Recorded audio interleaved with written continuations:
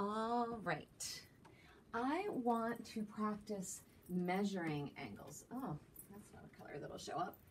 So we're going to practice measuring angles with our protractor, and I'm going to show you how to do that.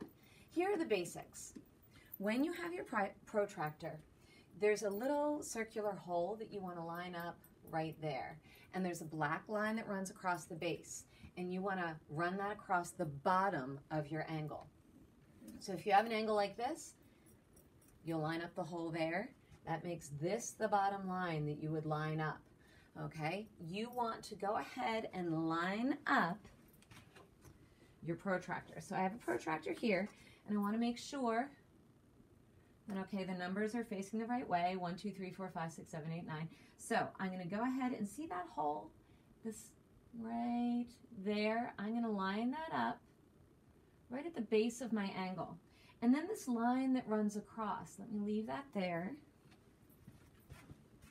So what I'm talking about when you use this, you've got that hole, you're going to line that up, and then this black line across the bottom is going to line up with the base of your angle. So let me take that stuff away, and then I have to measure the actual angle. So I'm going to look and see, follow this up, up, up, and then keep going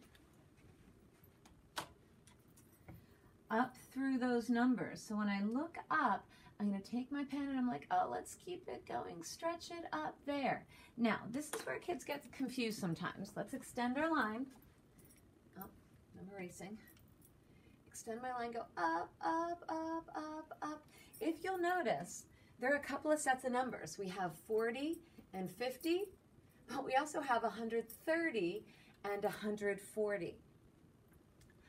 This is where it's important to understand acute angles and obtuse. So I look at this and I'm like, is this a little acute angle that's less than 90 degrees? Or is this obtuse, fatter, greater than 90 degrees? Well, look, boys and girls, here's 90 degrees. And this one's fatter than that. So if it's fatter, it's going to be a number bigger than 90. So gets rid of these guys. And then I follow my line. I'm like, okay, it's between 130 and 140. I'm going to take my best guess. I'm going to say this angle is a 135 degree angle. Did you see how I measured that? I'm going to try that. Let's go with this little one that's down, well, here. I'll draw another one on my board. Let me get rid of this blue mess right here. Okay. And I will draw another angle below, and let's try this. Do you remember what the first step was? First step is I want to find the hole in my protractor, and I want to line that up where the two rays meet. And then look, do you see that bottom line? I need to line up this black line with the base of my angle. Okay, so there we go. I think I've got it. And now I have to go ahead and extend my line from where it is. I'm going to extend it straight out. Okay, now again, I hit two numbers. I've got 40 and 140.